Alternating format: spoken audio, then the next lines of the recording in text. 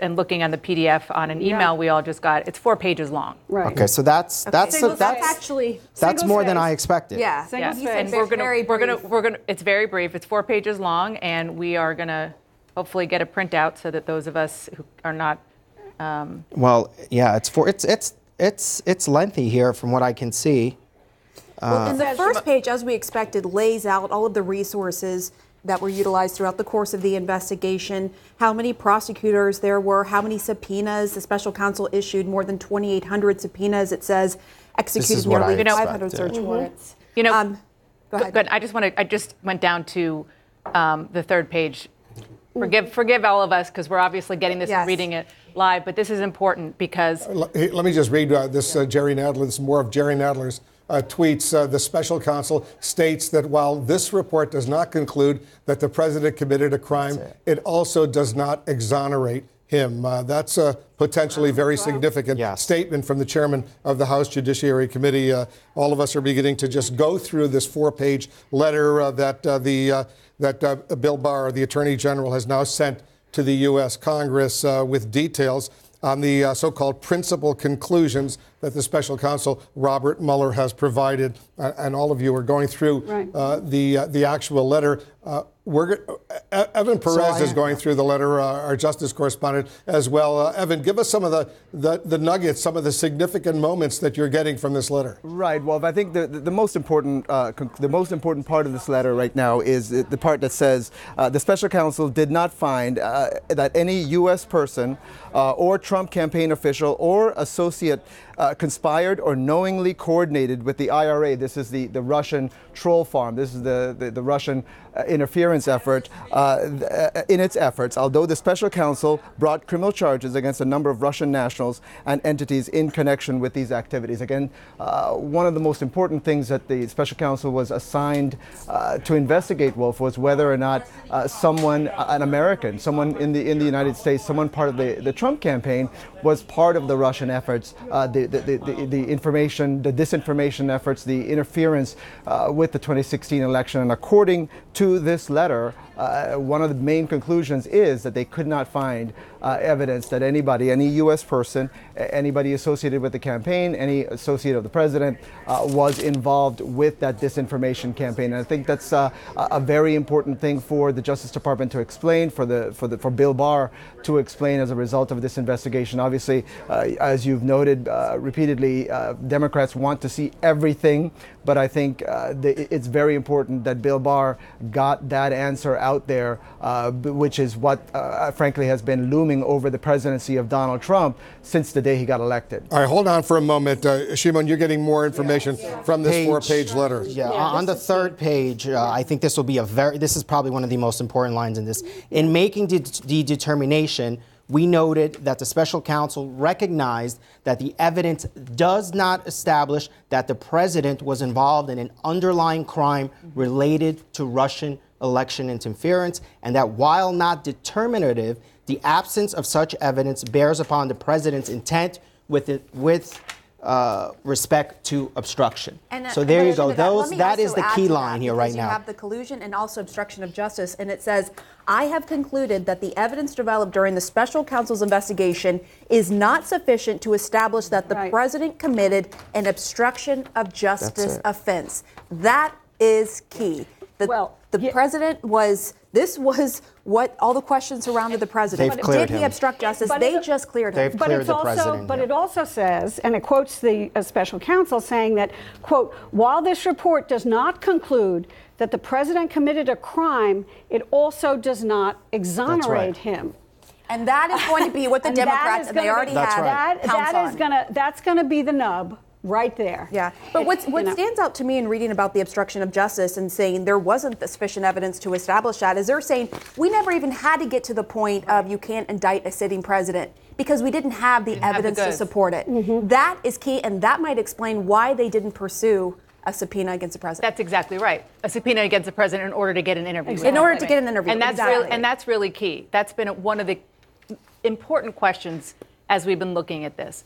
What the Mueller team did was they got written questions and answers from the president only on the issues of collusion. Mm-hmm. Right. the deal was that if the team wanted to have further questions about obstruction of justice, they would have to come back. They sort of half-heartedly did come back, got a no, and then decided not to proceed with what they knew would be a court fight. And this is perhaps why. I just want to go back to the notion of obstruction of justice. Yes, this makes clear in these findings that they didn't see a case, for obstruction of justice. But then if you kind of go down further, it also says that to obtain and sustain an obstruction conviction, the government would need to prove beyond a reasonable doubt that a person acting with corrupt intent engaged in obstructive conduct with a sufficient nexus to a pending or contemplated proceeding.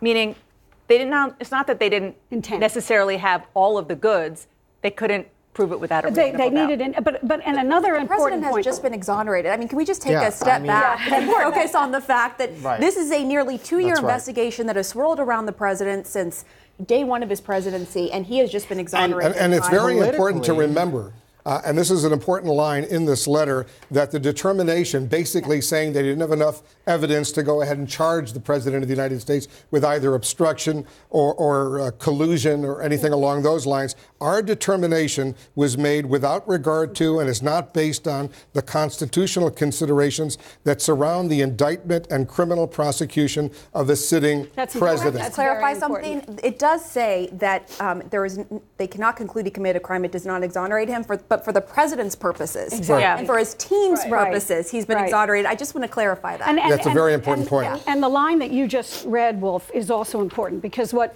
Mueller is saying here is that I didn't decide not to indict because of the DOJ guidelines against indicting a sitting president. Yeah. He said it was not based on constitutional considerations, but the case itself. He couldn't prove it beyond a reasonable doubt. Exactly. As a result, there were no formal charges. And it wasn't, as this letter says, the result of the longtime Justice Department guidelines that you can't indict a sitting president. And we should note that while we're reading over all of this, on Friday, when Bill Barr put out that letter saying he was going to deliver the key findings from Mueller's report to Congress as soon as this weekend, the White House was shocked by that. They were not expecting all of this to happen so quickly, and they thought it was going to be a two-sentence statement, and then after that is when they were going to get more information, possibly weeks later after they noted that investigation had ended. So all of this is going to be a surprise to the White House, and we should note that as of this morning around 10 a.m., they still had not received this report or been briefed on the key findings from Mueller's report. Can I just go back and read this key line?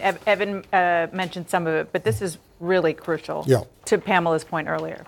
As noted above, the special counsel did not find any U.S. person or Trump campaign official or associate conspired or knowingly coordinated with the IRA, meaning the Russians, in its efforts, though the special counsel brought criminal charges against a number of Russian nationals. So the Russians obviously actively tried to impede the 2016 election. The Mueller team indicted many of them, but not collude. And it is important. And it is, in fairness, what the president has been saying, that there was no, I know collusion is not a legal term, but this is the special counsel, in the words of the president's attorney general, backing up the president. And that is no small thing.